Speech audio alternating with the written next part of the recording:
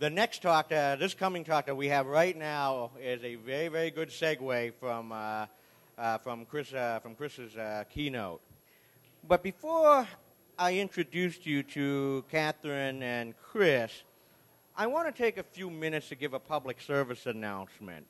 And around the second talk, before the beginning of the second talk, I want to give a public service announcement on a topic which I'm sure some of you may be familiar with, which is sexual harassment. I want to just let everyone know that it is absolutely not, like, it is an absolute no-no. Like, just don't do it. It is giving the security community a black guy, and ultimately the tech community a black guy. Completely wrong. Don't do it. Don't go there. Don't do anything stupid, all right? We'll read the code of ethics and the code of conduct here at DEF CON. Just don't even go there. I mean, that's all I'm going to say. Just don't do it. Like, just don't give this community and cybersecurity more a black guy and a bad name as it already have. That's all I want to say. Because, you know, we here, especially the Wall of Sheep and the Packet Hacking Village, I mean, it's absolutely a no-no. Don't go there, okay? So now it is my pleasure to introduce you to the next two speakers. And these next two speakers, I guess the best thing I will say is they don't need a lot of introduction. And a lot of what you may have heard about the speakers, especially the gentleman to my right, half of what you heard is not true. So, without much ado, it is my pleasure to introduce you to Catherine Ullman and Chris Roberts.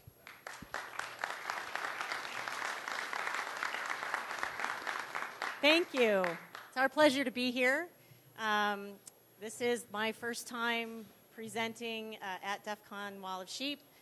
Chris has done this multiple times in various places, so he will no doubt be a little more comfortable with this than I am. Let's face it, most of us have had alcohol, and if you haven't, you started too late. So we should be in good shape. Absolutely. So just a quick bit about where this presentation came from. Basically, I had been sitting in on a bunch of B-Sides conferences and some other conferences, and in particular a keynote that Chris Nickerson gave in which he talked about some of our failings as techs and geeks and hackers. And I started to think about the topics of the conversations that had been going on in these conferences and realizing that there seemed to be a missing piece. And then in following some of what Chris talks about in his blogs and some of the talks he gives, I started to put together in my own head an idea of where I could take that topic, and then reached out to Chris and said, would you be a part of this? And he, fortunately for me, said yes. So with that, we're going to talk about a situation in which an organization has ultimately been hit with some sort of horrible ransomware because, you know, we never hear that these days, right? There's never any cases of ransomware.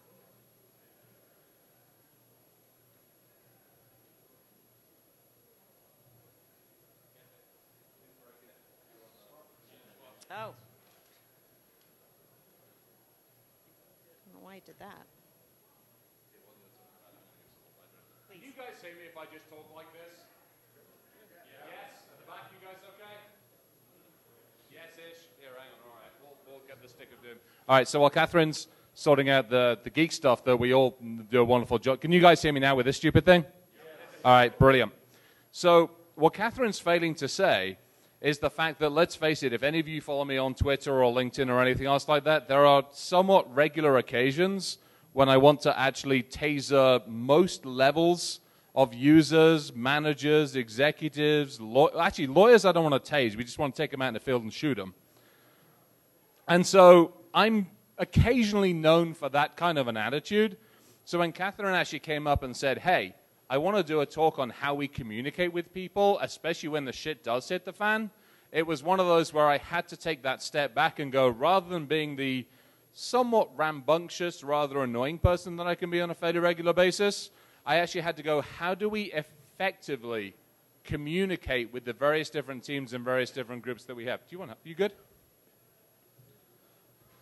I do like it when we have a technical audience as well. The 6 of us are helping. At this point, you're going to be watching it on a small... Oh, there we go. Yay.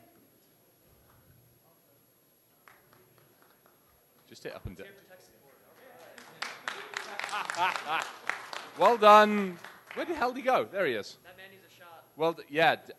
Actually, yeah, we probably can. We have if any of you have seen the Twitter feed this morning, there's an entire small distillery in the back there. All right, I'm going to hand it over for a second. All right, so first, even though you know who he is, we'll talk a little bit about me, because most of you probably have no clue who the heck I am. Okay, so who are we? Well, that's me, sort of, at least. I like to sleep a lot. All right, fine. This is really me. I've been at the University of Buffalo for 17 years. I've been in security for about 10 of those. I have some certifications and some degrees. I'm probably way overeducated for what I do. And none of my degrees, by the way, have anything to do with any of this, really. So, that said. Yeah, for those of you who don't know me, that's probably the best way you can actually put me. And if not, hit Google, just put me and United in the same line and start getting Or the FB. Do we have the agents in here, by the way, that have arresting power at this precise moment in time? All right, so why should we care about this topic? I don't know. So what are the odds of being hit with something like ransomware? Well, they're pretty good. In 2016, we had a small number of these, right? This is the United States, 1,093 breaches. We're already past that at the halfway point of the year. And what they're predicting through the end of 2017 is over 1,500 breaches, specifically targeting, or specifically involving malware of one variety or another, and in many cases, ransomware. The one thing you guys have also got to remember on this one, any of the statistics that are out there, it's only those that have to report. Right. That's the big key indicator you tend to have. Obviously, you've got the stuff coming out of here, you've got the stuff coming out of privacy rights, we all see the stuff on the news. Unfortunately, it's typically the tip of the iceberg that ends up in these types of statistics. So, you know, many of you have probably seen these quotes, right? There's only a couple types of companies out there, the ones that have been hacked, those that will be. And now we're talking about the ones that will be again, because most of the time it's not just a one and done. They get hacked, somebody pops them, and it's not too long, even after the cleanup, that they'll be hacked again. I can tell you that there is a hospital in my neck of the woods that got popped, and I can tell you that DNS for that particular hospital is still wide open. And this happened months ago. They still haven't addressed some of the basics. So, you know, what do we do out there? Well, in some capacity, whether we're hacking for good or for evil, in theory, we are some form of InfoSec professional, right? And as InfoSec professionals, we're really good at some things. We're really good at, like, diagnosing and fixing things most of the time, right? Like, Rob came up and helped diagnose and fix the problem we were having this morning. So we're pretty good at this. There are some things we're really not good at. One of the things we're really, really not good at is communication, right? I mean, I know many of you probably feel this way if you're ever dealing with folks who are less technical, and in some cases even with those of us who are technical. It's not the computer, no. It's one of those things over the years, you think, this is 25, we've been doing this for 25 years. When we first started, we blamed the users. Then we blamed the developers, we blamed the network guys, the DBA guys. Then because we weren't getting the funds that we needed, because we kept going back and saying the firewall's broken, we need another one with this year's blinky light, we started blaming the CFO. Then we blamed the CEO, and then we blamed everybody else. We have to take a step back and go, what are we doing wrong? And I think in some cases we're still doing that. We're still blaming everybody else. I still want to taste the users. All right. So, you know, we're not so good at verbal and written communication. We're really not. Another thing we're not particularly good at, speaking to that tasering. Patience. We don't often have a whole lot of patience. So, given the fact that these are the things we're not particularly good at in this community, are there any repercussions? You think there are repercussions for us not communicating all this information well? Yeah, quite a few. Okay? You're going to have issues with people are going to lose trust. They're not going to want to come to you when there is a problem. And they need to be able to come to you when there is a problem. There are all these processes out there to start to educate folks, all these phishing programs that are out there. And the problem that I see with most of these programs that are in place these days is that at some level, there's negativity. And if there's negativity, and I don't mean necessarily that you're even intentionally being negative with the users. I mean, if you're talking to a fellow coworker and you're saying something like, ugh, Joe Blow fell for that again, you've got negativity on the brain. You're not thinking, okay, if this is a person who always falls for this stuff, what controls can we put in place? Now we know he's part of that, 1 to 5% that may never learn. Okay, we can compensate for that. And I think the other thing is as well is what tends to get lost a lot of the time, which is part of the reason we're going to be up here talking, is we communicate the same way no matter who the audience is. That same message goes out, doesn't matter if it's going out to leadership, management, users, the kids, the kids stuff that we're doing. We haven't yet figured out how to well modify that message. It's part of the reason we're up here having a conversation about this. Absolutely. So, it's also going to cause problems with communications, that there's going to be more conflict. You're going to have a more difficult time in the future. So ultimately, this is not ideal. So what happens when your company gets hit? Uh-oh, right? Now the shit's hit the fan. We now have to deal with it. And we're so caught up as techs in trying to fix the problem and only saying what we absolutely need to so we can get back to fixing the problem that we don't realize we're making it worse on ourselves. So we need to frame the conversation with the audience we're going to have it with. Yeah.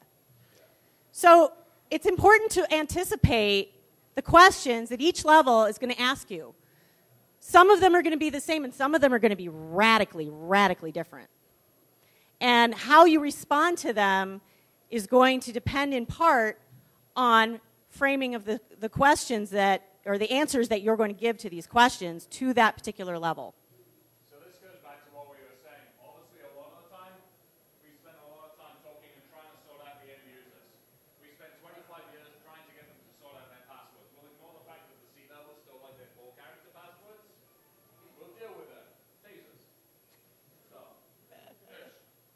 the middle management tends to be the one that we tend to overlook. We either go after the users or we say the bloody C-levels and how do we segment those off. And now we're trying to say, okay, let's break this down. Kathy did an amazing job. She's like, hey, help me understand how we talk to all these different levels. So it's kind of what we're up to. Yeah.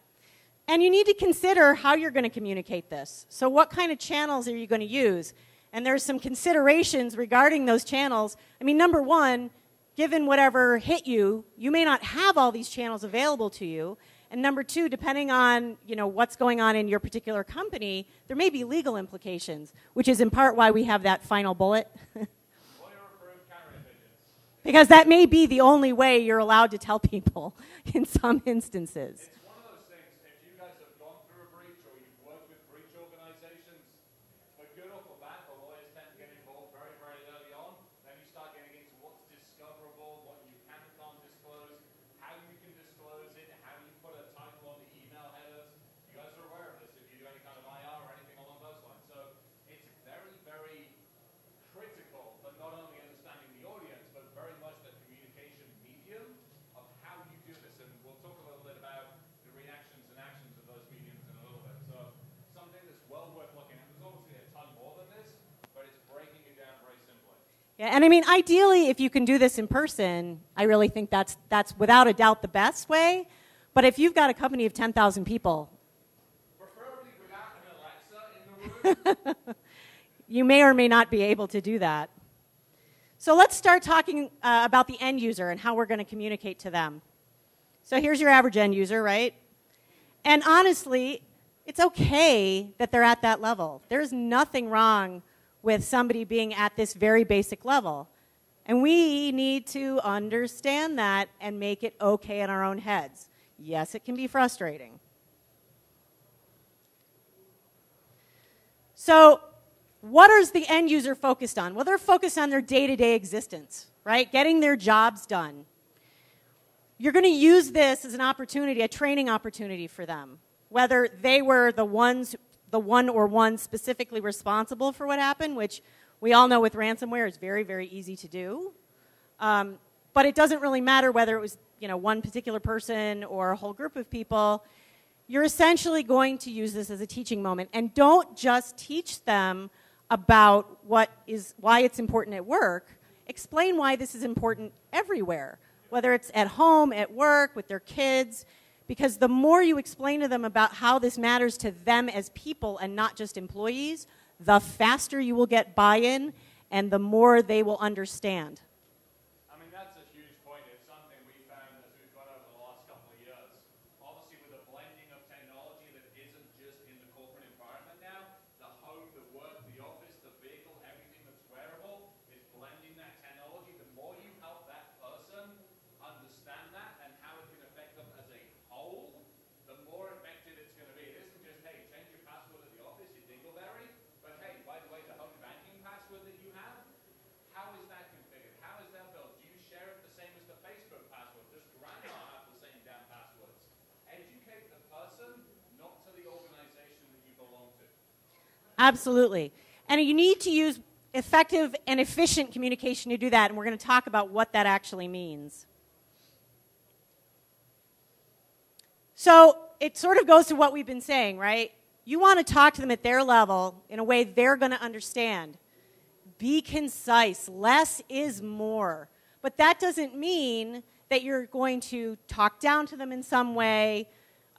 You may need to be judicious and leave out specific information because there may be corporate information that, about whatever's happened that they shouldn't necessarily know. But that doesn't mean you shouldn't try your best to answer their questions as honestly as possible. And you've got to be patient. Even if it means afterwards you go and you bang your head and tear your hair out and taser.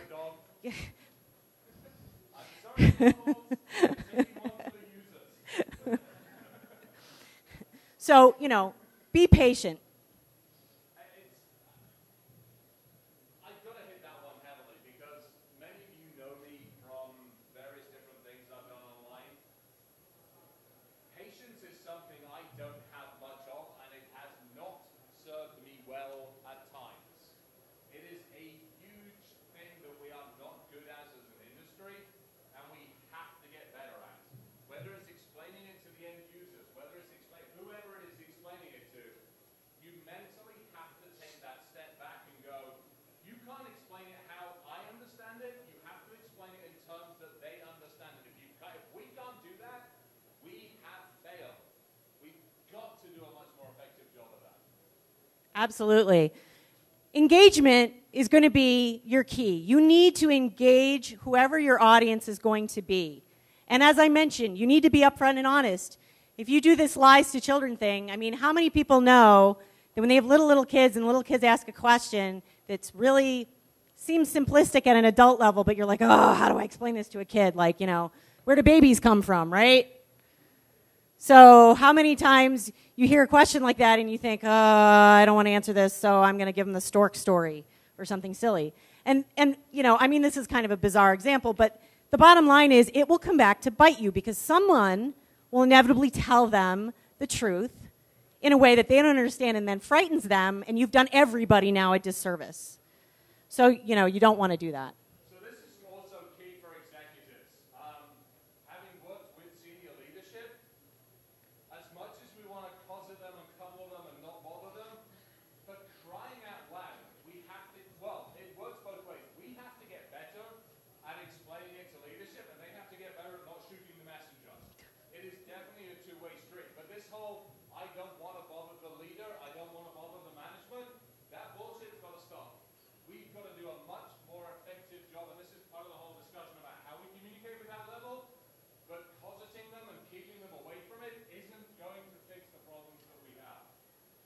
Nope. And you need to reassure them. If there's somebody who is terrified of what's happened, you know, you don't want to lie to them, but you want to assuage their fears, which means answering their questions. And if they come to you and they say, oh, my computer is doing this weird thing. We had recently at the university, I had an email from a woman who was very concerned because she'd received an email and somehow thought that by receiving this email that had no links and no attachments and nothing in it, that it could have infected her machine because she could tell it was spam, right? So she was very concerned about this and didn't understand.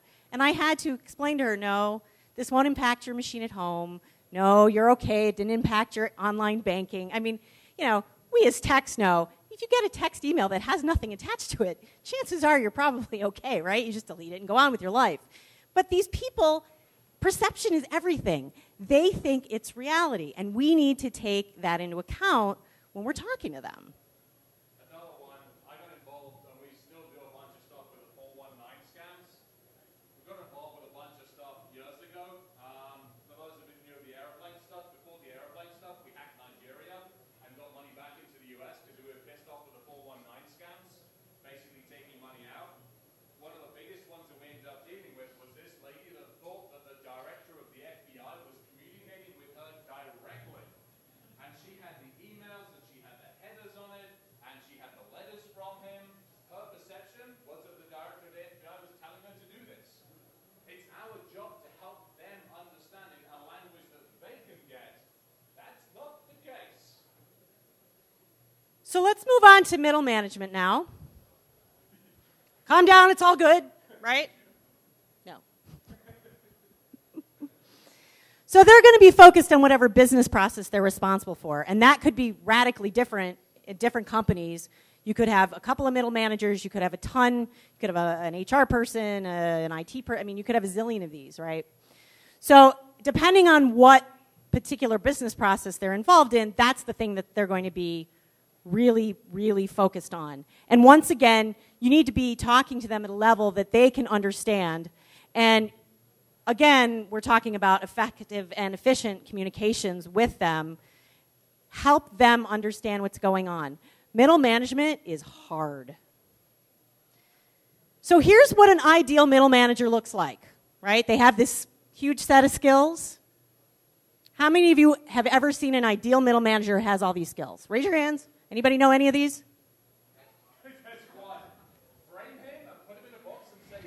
Yeah, because typically they're like this, right? There's no such thing as an ideal middle manager. They don't have all those qualities. They might have a couple, and that's a good thing. But typically they don't have all of them. So how do we talk to real ones? Well, we're going to engage with them. It's a tough place being a middle manager. All the people who are above you want to keep you where you are, and all the people who are below you want to be who you are. And so you're getting pressure from both above and below, and you're trying to do your job.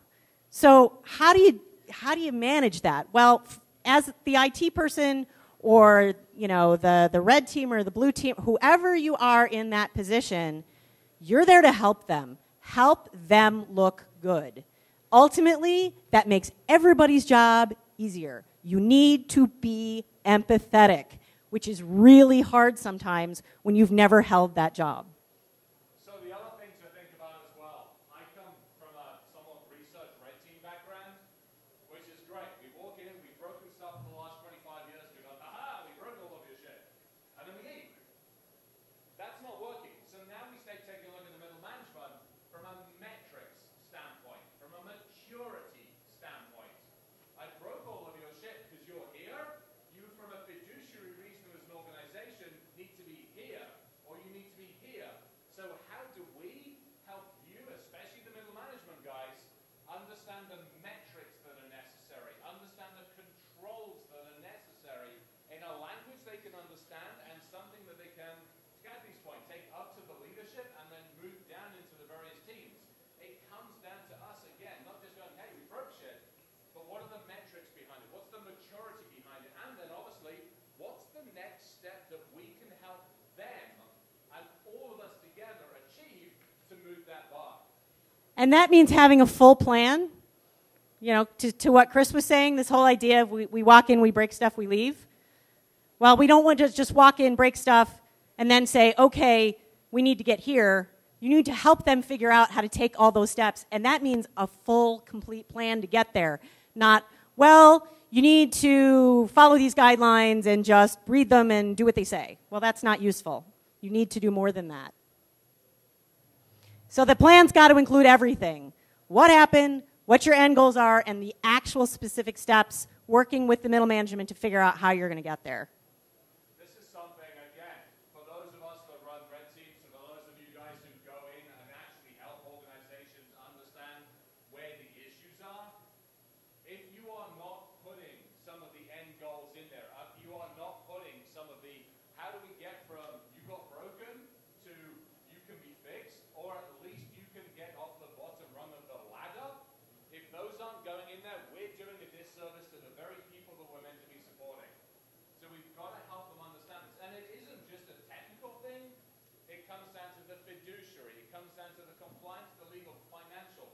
Give the middle management the tools that they need to argue to leadership as to why this shit is important.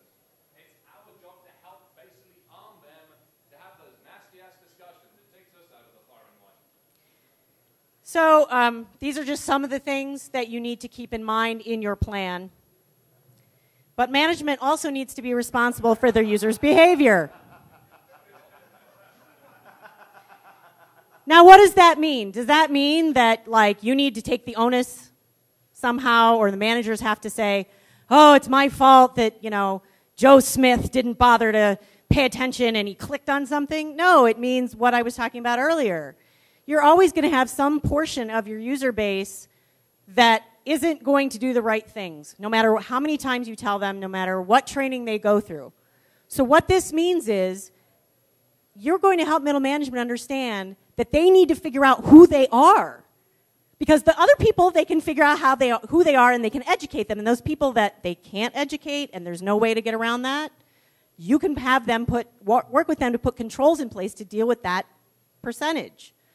Because, and if they and you don't know who they are, then there's absolutely nothing they can do. So management has to take that responsibility on. It doesn't mean necessarily they have to go to each and every person and find out. They can delegate this, but they need to find out, and it needs to be part of what they're doing, and you need to help educate them to realize that. And these are just some of the areas in terms of engaging with middle management that you need to consider which direction they need to go.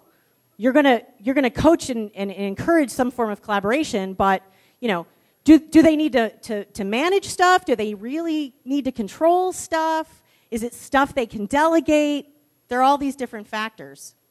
I think the other thing in here as well, and it's something we've all seen it as we look at the news, and we actually watch, and not many organizations put their hand up and go, sorry, we lost all of your shit, we fucked up.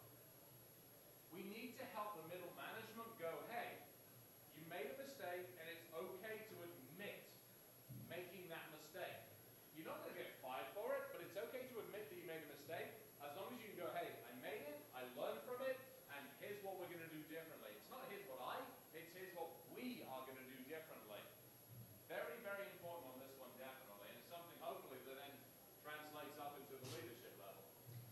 And this kind of goes back to some of the questions that you need to make sure there are answers for. That if we're talking about some form of ransomware, there's always the question of, do we pay? And, you know, ideally, as InfoSec people were going to tell you, that's probably not a good idea. But maybe there's a situation where the company decides that's in their best interest for some reason. They need to know this answer long before this happens.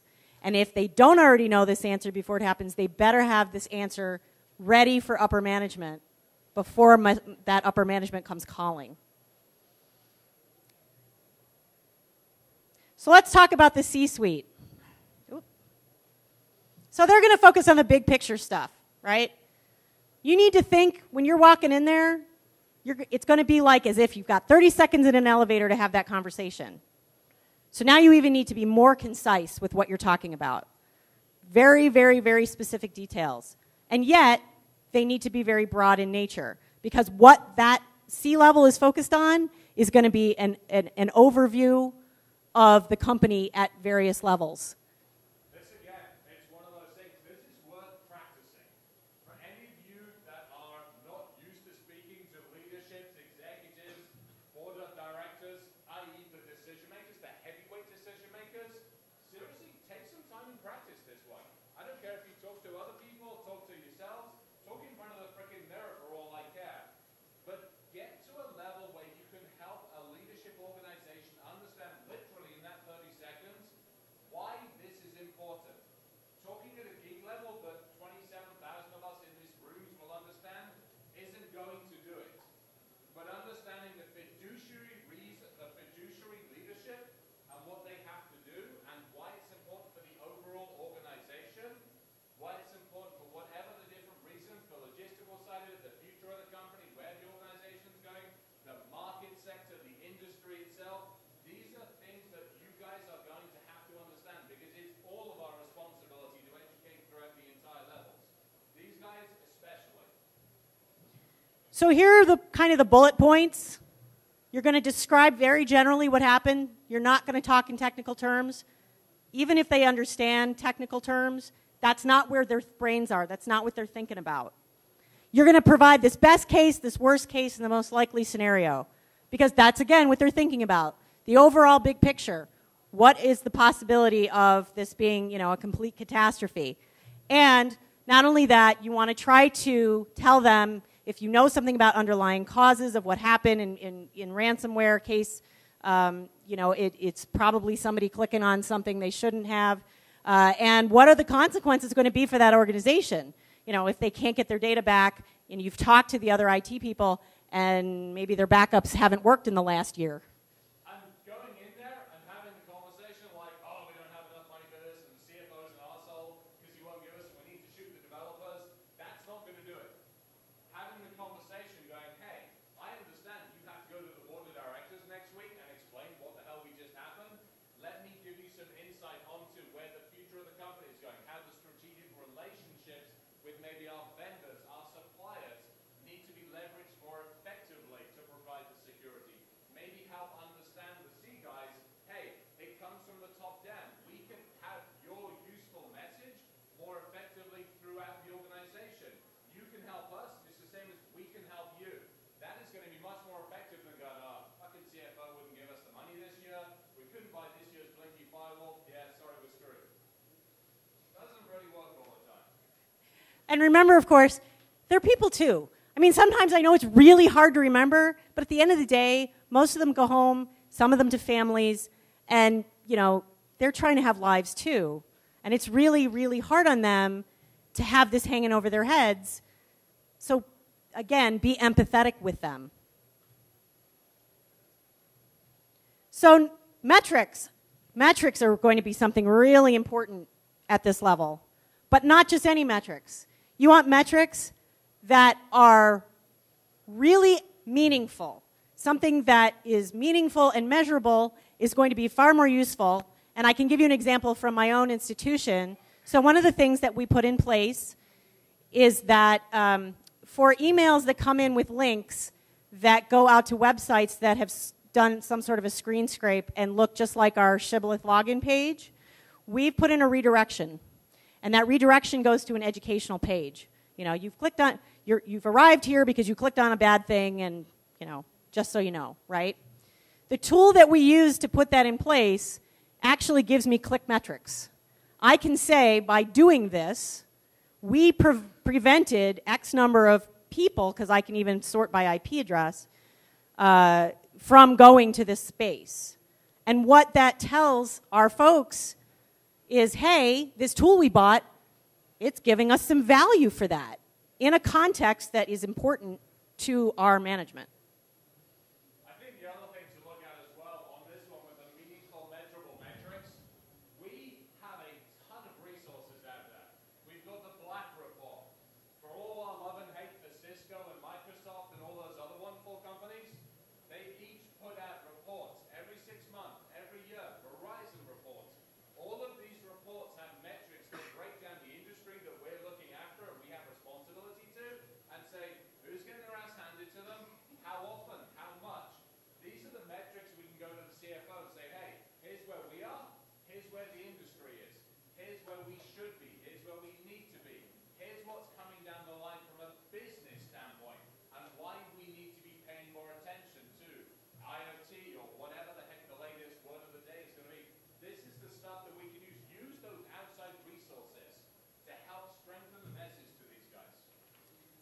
And, your CFO often knows those fiduciary legal requirements for their company.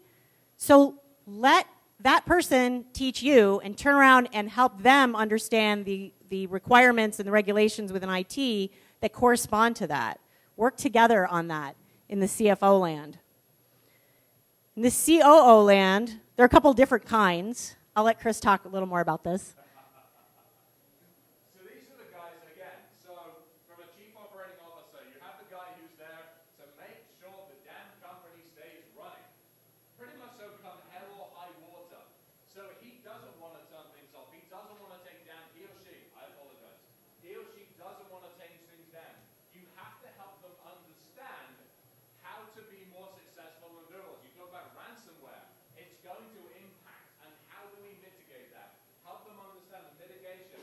Help them understand also from the COO to the CEO, the CEO roles. Where are they going, and how can you help them understand more effectively, not just their position, but how they can influence change inside that organization, and maybe how they can be more effective. We all take a look at the logging, the monitoring, the management. Well, nobody has enough teams and enough staff. So as security professionals, is it our role to say, hey, these tools that we could bring in could help you become more effective, could help you detect the ransomware, the malware. Instead of buying the next shiny bloody firewall, why don't we look at preventative measures? Why don't we educate the users more effectively?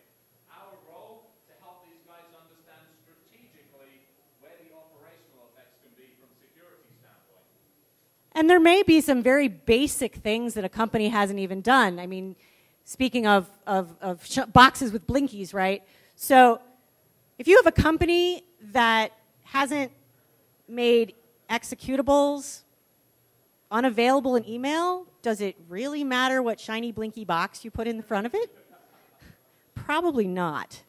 And if your user education happened when they onboarded and that was it, guys, you're SOL. We haven't even gotten that far. Right. So ultimately, the question then becomes, was the message received? You've now had these conversations with these different levels. So how do you know if that message was received? Well, one of the things you're going to do is you're going to pay attention to body language. Right? So we're going to talk a little bit about that. This is our last topic. Caveat. This assumes the person to whom you are speaking is not a really good actor. And there are people out there who are amazing actors. They have a persona at work that you would never, ever see at home. So remember that what we're going to tell you next is really about a tool, the set of tools you can have in your toolbox. It's not like the be-all, end-all. So in terms of nonverbal communication, what do you think's going on there, right? You're going to look at your body posture, your facial movements, your gestures, handshakes. Somebody's breathing, right? But the problem with looking at these verbal cues is, are they always going to tell you the same thing? How many of you guys know about the social SECTF village as well, social engineering? How many of you guys have looked at or studied or even thought about social engineering? Quick show of hands. Good. Excellent. Thank you. So there's a couple of books out there. There's some really good ones out there that are well worth reading. One of the ones I tend to reference a lot is Verbal Judo. If you haven't hit it, please go and help it. It's a ridiculously good book. Typically it's law enforcement, military stuff, but it helps you basically de-escalate an issue. And when you're dealing, especially in a high-stress situation, hey, guess what? We got ransomware and all shit's gone to hell in a handbasket, and the CEO's about to wring your neck. It really helps you de-escalate that situation and helps move the message through. And part of it's visual clues, verbal clues you can get from like the FBI manuals and CIA manuals, but part of it is very much the verbal language as to how we succeed and you on your own is going to fail. So if you look at these examples, what they all have in common is that they could be interpreted in multiple ways. So any one particular clue that you're getting may not be, because you can read all kinds of things about this stuff. And in fact, when I was putting this together, I found a whole bunch of websites that said things like, oh, if you have this kind of movement, it means this. Well, any one of these by itself can be very misleading. So you have to consider, you've got to ultimately synthesize these nonverbal cues together. If you put them together, that's ultimately how you should be arriving at whatever you think is going on. So if you have, as these give an example, raised eyebrows and fleeting eye movement, as well as, they're grabbing hard at something, they're probably very uncomfortable.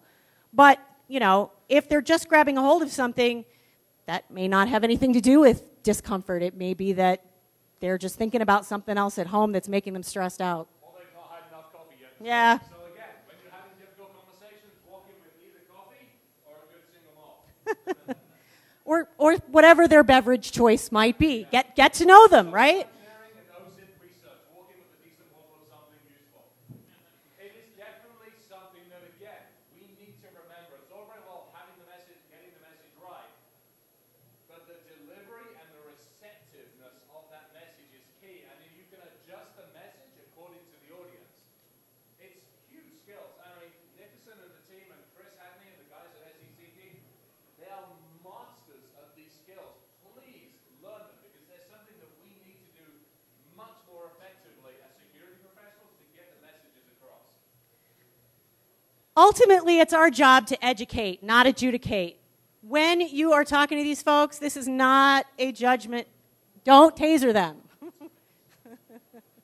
Sorry. It should be essentially a judgment-free zone. Whatever they tell you, whether it's your end user, your mid-level manager, or your C-level folk, teach them. Don't judge them for their beliefs or their thoughts or, whatever they're communicating to you. Help them understand. Learn what they know and trade knowledge with them. I think that's a good one. The trade knowledge is huge. We are very good in our own areas. Had an amazing couple of conversations yesterday with somebody who deals in signal frequency modulation. I know that much, and he took me this deep. So we traded knowledge. You can do the very same thing with your end users, your middle management, the leadership guys. And if you trade knowledge, it opens up those communication challenges. Do not go in there going, I know computers, you don't, get the hell out of my way and I'll fix this shit. That doesn't help anybody. And as many times as I hear, oh my God, there are these jerks who are in security, because there certainly are, right? Be the change. If there are all these jerks and you want to see fewer jerks, be one of those folks who isn't a jerk. And teach your friends to not be jerks. We can't affect change without changing ourselves. So be the change you want to see out there. There's another phrase I tend to use on some of mine, which is, I will fail. We will succeed. And that's as powerful as this one. And it has to be that way. And it's not just we, those of us in the room. It's those of us that we look after. It's those of us that rely on us to deliver a system and keep them safe, secure. I don't care if it's civilian or military, government, whatever. It's our role to help basically be that security blanket for those people and help educate them as best as we can. And with that, we just have some thank yous. I wanted to thank my university for sending me here, Chris's company for allowing him to be here, and of course, Wall of Sheep for having us. We can't thank you enough. Everybody here? Yes, thank you so much for coming. If you have questions, we're happy to take some questions.